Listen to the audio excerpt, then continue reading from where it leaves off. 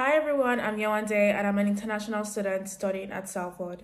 If you're getting ready to make the big move to the UK for school and you're just wondering what to pack, then this is for you. I've got the ultimate packing guide to make sure you're all set, so let's get into it. First off, make sure you've got all your essential documents, like a passport, flight ticket, cash, bank statement, and other things you use to apply for a visa. You need them at the airport when you arrive in the UK, so it's best for you to keep it handy. For the full list of documents you need, you'll find them in our welcome website. Now let's talk about clothes. The UK can get seriously cold, especially in Manchester, which is up north, so you need to pack warm clothes. This includes jumpers, coats, sweatpants, joggers, and don't forget a solid raincoat or portable umbrella because the UK weather can get unpredictable when it comes to the rain. And please remember to pack comfy sneakers because walking is a huge part of life here. Talking about comfy, let's talk about home comfort. Food. It's important to pack your favorite dry food stuff that would last you a while before you actually start spending your money here. Dry food that you can pack can include spices, dried fish, indomie,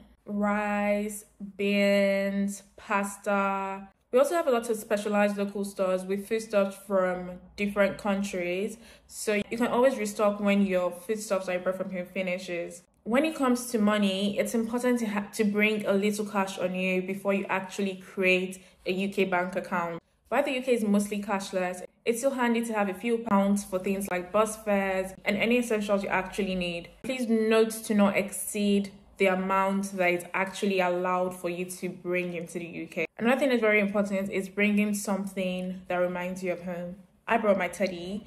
You can bring something that reminds you of home, like photos, cherished items, teddy, novels, your country's flag, literally anything that would make you feel comfortable and settle in faster. And let's not forget skincare and body care products. Stock up on your favorites before actually moving because it might take you a bit of time for you to find the exact products that you like over here. Plus, it will also save you from spending extra cash right away when you move. Finally, don't forget your study essentials like your laptop, chargers, and any other gadgets that you'll need. The best thing to do is to keep them in your hand luggage so that they are safe and ready to go when you need them. And that's about it. For more tips and advice on how to pack and settle into a new country, check our welcome website. Safe travels and see you soon in the UK.